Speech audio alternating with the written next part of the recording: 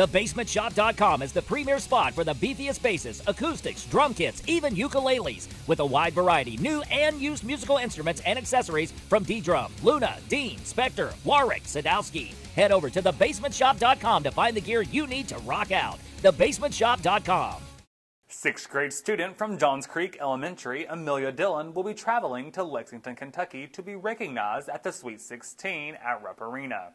I entered in the Become a Vaccine Champion brochure competition, where each competitor had to create a brochure promoting childhood vaccines. Become a Vaccine Champion is a statewide campaign to promote the importance of vaccines and how childhood immunization keeps families happy and healthy, as well as communities. Pike County School District will be widely represented during the Sweet 16 event, with Dillon being recognized for her brochure, and Pike Central Band will also be there playing with Martin County.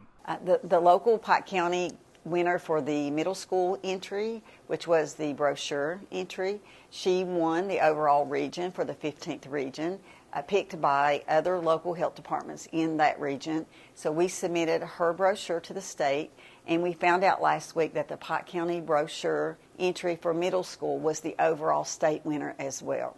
So we're very excited and proud. I was really excited to win the $250, and I did not at all expect to win it. I just entered the competition for fun.